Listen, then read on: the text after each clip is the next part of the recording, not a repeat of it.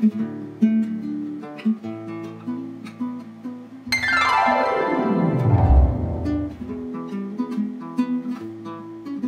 guys, I wanted to do a quick video on my Onyx RCR.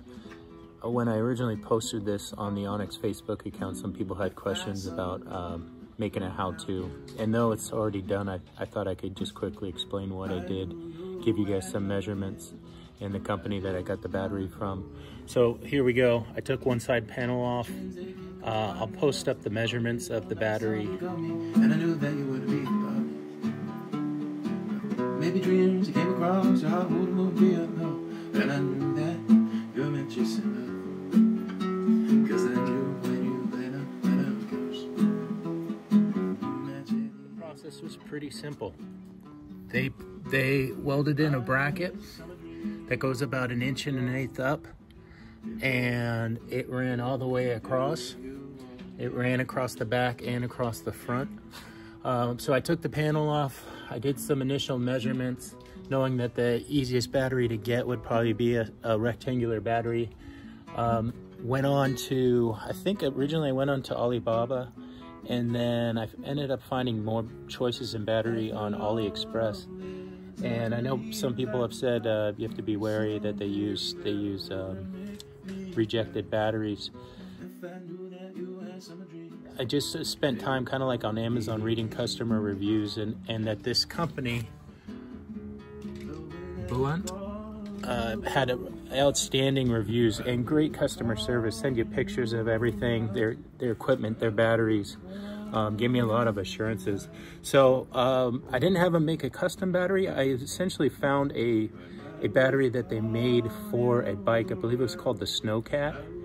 And I just told them how many amp hours I wanted it to be. I told them the size of the BMS. So for this one, I decided to go with 150 BMS. I've heard different things on the Kelly 7230 controller. I know that since they don't actually show amps and they go by phase amps, no one has a specific number that they can monitor. But I've heard anywhere between 100 and 120. So I made the battery 150, and partly thinking maybe one day I'll put a different controller into it, or alternatively maybe move the battery to another bike. It was a pretty simple project. It took maybe 2-3 hours. You definitely would want to use an angle grinder with a cutoff bit, and then maybe something with like a sanding bit to take off the burrs, make it clean. It came out pretty easily. It fits absolutely perfectly. The strap that Onyx normally sells you don't need. The side panels, the aluminum side panels hold it perfectly. You could put some insulation if you wanted to on the top, but I found that it doesn't bounce. I put a little bit of padding here at the top just in case I hit a big bump to help it from coming up, but I don't hear any noise. In fact, less rattling now with this in.